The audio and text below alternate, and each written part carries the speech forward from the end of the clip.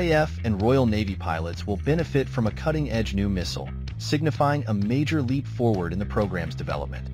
SPEAR was successfully fired from a BAE Systems-operated Typhoon jet at the Vidsel range in Sweden. The turbojet-powered miniature cruise missile can hit targets from 100 kilometers away.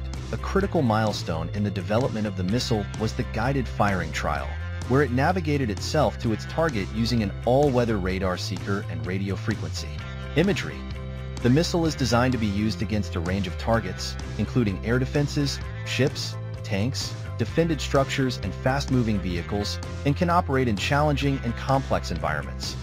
Once in service, it will be fitted to RAF and Royal Navy F-35B Lightning stealth jets, allowing its pilots to strike targets both from land and the Navy's Queen Elizabeth-class aircraft carriers. The Lightnings will be able to carry up to 8 Spear missiles at a time, providing the next generation of long-range air-to-surface missiles. Armed Forces Minister Luke Pollard said it was a major achievement. The successful trial of the pioneering Spear missile marks a significant leap forward in UK Armed Forces capabilities, ensuring our Royal Navy and Royal Air Force personnel are equipped with cutting-edge technology to protect our nation, he said. This achievement not only strengthens national defense capabilities, but also boosts the UK economy by supporting high-skilled jobs and innovation.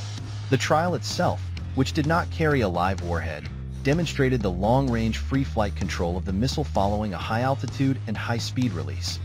Created in the UK by the missile designer and producer company MBDA, the new initiative supports several hundred jobs among its workforce.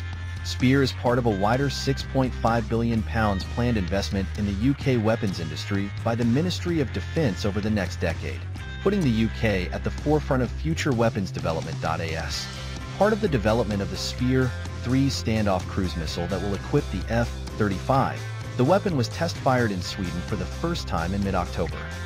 The trial used a telemetry unit instead of a live warhead and demonstrated the release, gather, and long-range free flight control of the missile following a high-altitude and high-speed release from a BAE Systems-operated Typhoon test and evaluation aircraft. This was the first time the weapon system had been fired against a target, marking a significant step forward in the program. Although this is a positive step, development is significantly behind schedule. Full operating capability has slipped from 2025 to 2028, leaving the F-35s lacking a standoff weapon for another 4 years.